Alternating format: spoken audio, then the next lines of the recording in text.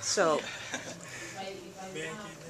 could you all shortly and briefly introduce yourself? Starting with Do I look at you or do I look at there? look, it's fine. I look at you. I'm Ponce Samaniego from the Philippines, and I work with different youth networks and youth non-government organizations. But at the moment, I'm a consultant at Asian Development Bank. I am Pondet Anantai from the Thailand, and I am the Southeast Asia Youth Environment Network under the UNEP, United Nations Environment Program. I am Roosmarijn ter Horst, and I work together in the World Water Forum in Marseille on the youth program, and we organize the Water Youth Network. I'm Luca Di Mario. I'm a PhD based in Cambridge, and I'm a young water professional working in this field since 4 years. Okay. One question that kept coming up in this symposium was that youth should collaborate with the older generation. Why and how do you think this should work? Yes? Well, I can, Go ahead. because youth and we can learn so much, you know, the young persons, and we define, during the symposium, we discussed what is youth. And in the symposium, when it's about capacity development, the audience said maybe you should think about young people, people new to the water sector, and youth is new to the water sector. So we have capacity to build, many things to learn, skills to learn, also networks that we have to build. So we have to collaborate, cooperate, and have a dialogue together. And I think Luca can be really concise on it.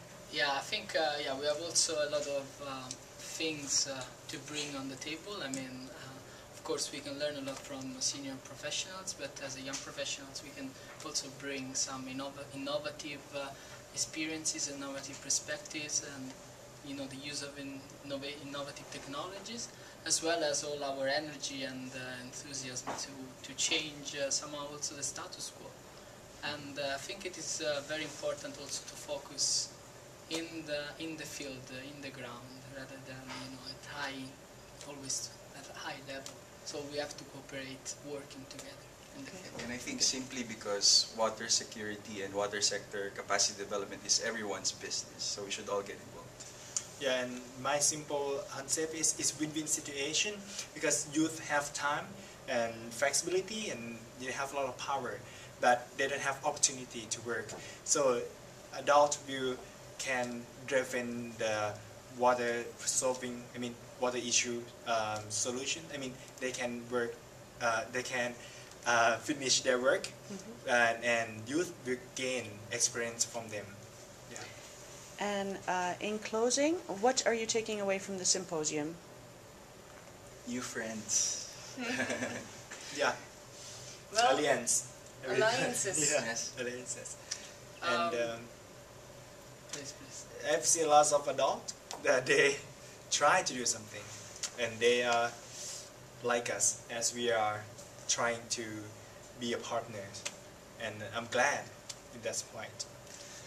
I think a lot of contents have been involved for the whole week in different sessions, and I really felt inspired by a lot of professionals that are involved in this sector, in the capacity development, and more I speak with them. I really understand the importance of capacity development in the water sector for the sustainability of water interventions and water projects, particularly because if we want to make a change, we have to make it also sustainable. So capacity development plays an amazing role in that. So I'm really enriched, and I'm enthusiastic to go back and really, just with a lot of ideas, and I try now to apply and also put in my PhD research. Why not?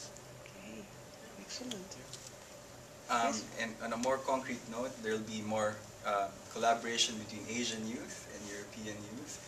The symposium will be a highlight in a growing global youth movement towards water sector capacity development. Excellent. Thank you, guys. Thank you. Thank you. Thank you very much.